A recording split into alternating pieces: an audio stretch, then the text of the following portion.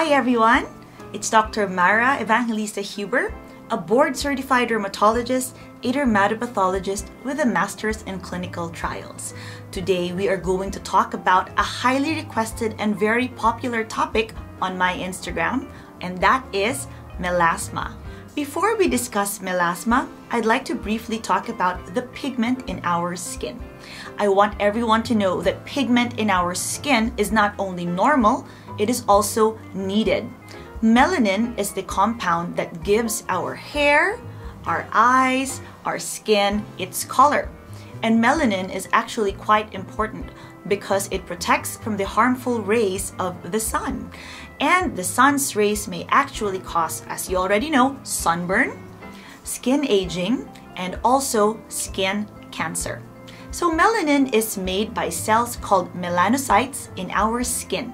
These melanocytes produce melanin in a series of steps catalyzed by an enzyme called tyrosinase. In fact, many disorders of hyperpigmentation tell tyrosinase to produce more melanin. That's why you have more pigment. And this is also a target of a lot of treatments that want to address melasma and other forms of hyperpigmentation. Once melanin is produced by these melanocytes, they transfer it to cells called keratinocytes, which are the majority of our skin cells. I also get asked a lot what the difference is between hyperpigmentation and melasma. So hyperpigmentation refers to when the skin experiences an excess amount of pigment. So basically hyperpigmentation is a descriptive term and it's not really a diagnosis. Melasma is a type of hyperpigmentation. So what exactly is melasma? Melasma is a disorder of pigmentation. It's very common and it happens in adults. It generally manifests as grayish or brownish patches that are darker than the surrounding normal skin. You find these usually in sun-exposed areas, particularly the face. On the face, you would often see it on the forehead, the nose, the cheeks, the upper lip, and also the chin.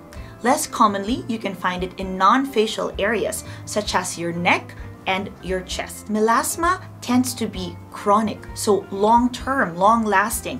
Some patients experience it for years. It tends to develop very slowly. That's why it happens during adulthood. And it also tends to recur even if you treat it. Anyone can develop melasma. However, there are people who are more at risk at developing this condition.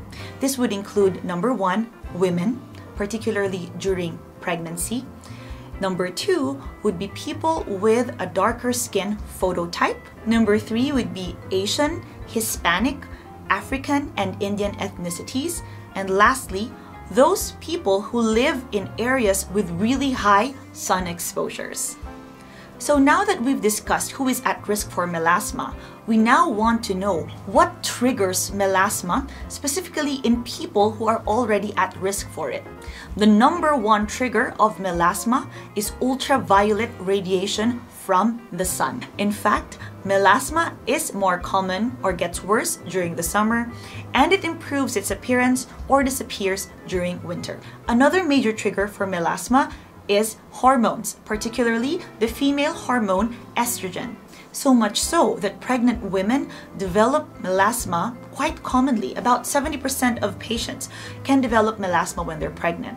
Also, those who are using oral contraceptive pills, because that's an external source of hormones, or any form of hormonal therapy, these individuals may also be prone to developing melasma.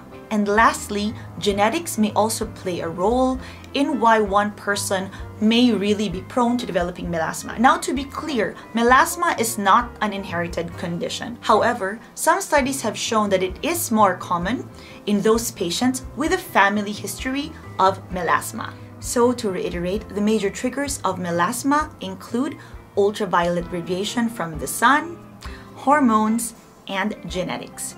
Now, there are also less characterized triggers of melasma, things that need more studies to establish their actual effect on the condition. This would include visible light and infrared light. So let me just briefly talk about light. Light is a spectrum that is composed based on wavelengths of ultraviolet radiation on the short end, visible light or light that we can see at the center, and infrared light on the longer end. Basically, the shorter the wavelength, the higher the energy, and the more potential to damage the skin.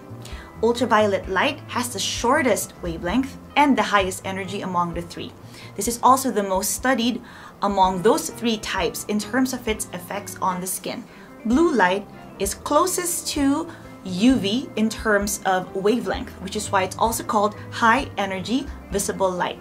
We don't see infrared light, but we can feel it as heat. Now, what I want you to know is that the predominant source of all light on Earth is the sun. And yes, that includes blue light. Blue light from artificial lights such as your light bulbs or devices such as your cell phones and laptops, it's tiny compared to the blue light emitted by the sun. I wouldn't really worry about blue light from these devices because visible light isn't even as characterized in terms of its effects on the skin, especially compared to ultraviolet light. How much more so for tiny doses from our devices and artificial lights? So, to emphasize, there are only a few studies investigating the effects of visible light and infrared light on melasma, and many of these have been done on those with darker skin types who are actually already at risk of developing melasma.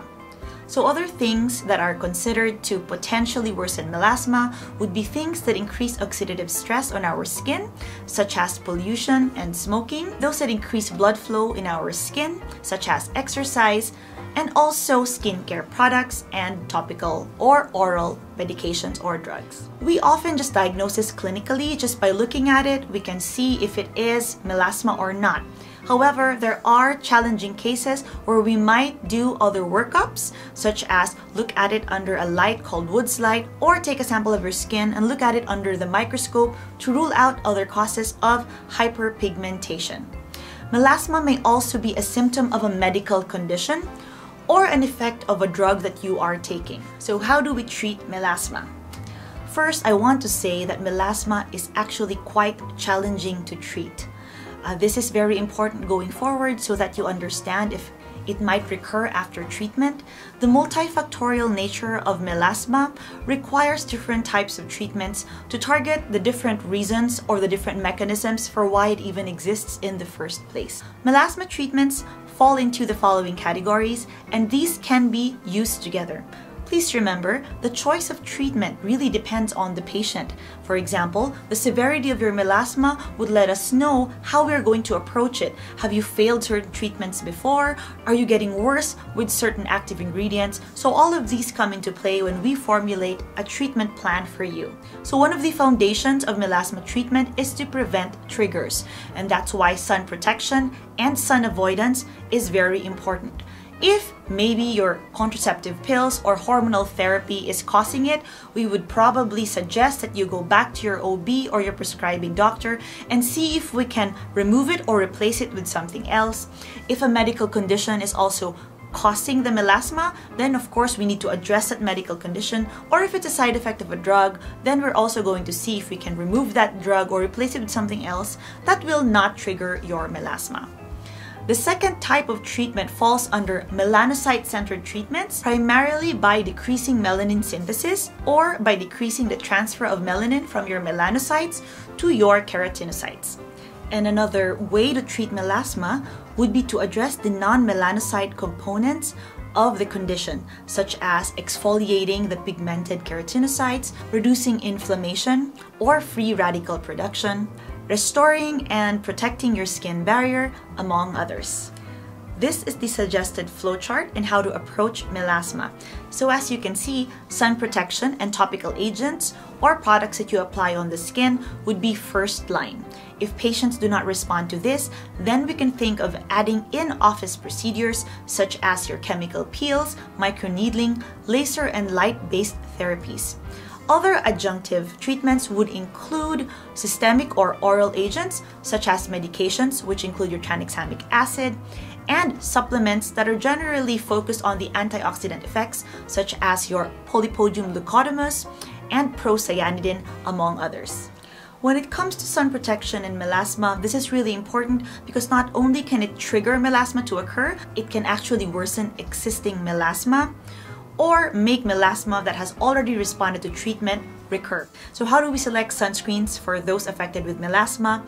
You would like to look for an SPF, ideally 50 and above, because that gives you higher UVB protection, and high UVA protection. UVA protection is indicated by PPD ratings, PA ratings, Boot Star ratings, or the term broad spectrum. The recent guideline suggests that the UVA and UVB protection should be as close to 1 as possible. So basically, higher UVA protection, the better. Now, as I have mentioned, many of the studies that suggest an association with visible light and melasma are focused on those with darker skin types. Now, if you're at risk, of course, the question is how do you then protect yourself from visible light? Commercially available filters don't appreciably protect from visible light. What has been shown to protect against visible light is iron oxide. Now, iron oxides are found as colorants in many cosmetics. Now, where do you find iron oxides? Yes, you can find them in tinted sunscreens, but not only tinted sunscreens. You can find them in tinted moisturizer, foundation, makeup, pressed powder, and other skincare products. So if tinted sunscreens are not for you, you can always use the other products I've mentioned to protect against visible light. There are also some studies suggesting that antioxidants may also repair the potential damage that visible light and infrared light may cause, because these have been believed to produce free radicals that can trigger melasma formation in those with dark skin. Now, avoiding the sun would really limit exposure to all types of lights that I've mentioned, ultraviolet, visible, and also infrared. So I always recommend that to my patients with melasma. Avoid the sun, particularly at high exposures during midday or at noon. Wear a hat, use an umbrella, and seek shade whenever the sun is really high. Sun protective clothing is also helpful, as well as protective shields that you can attach to your windows. Now, when it comes to treatment, the ones with the highest level of evidence are actually dermatological drugs, such as your hydroquinone and triple combination cream, which will include hydroquinone, a tretinoin, and a steroid.